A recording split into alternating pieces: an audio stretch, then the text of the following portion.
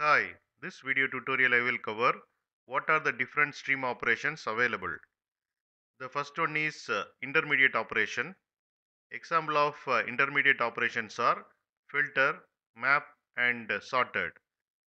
Intermediate operation written stream itself. So we can chain multiple method calls in a row. Second one is terminal operation.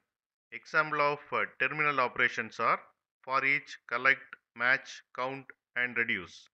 Terminal operation return a result of a certain type instead of again a stream.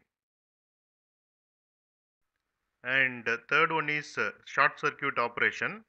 Example of short circuit operations are any match, find first.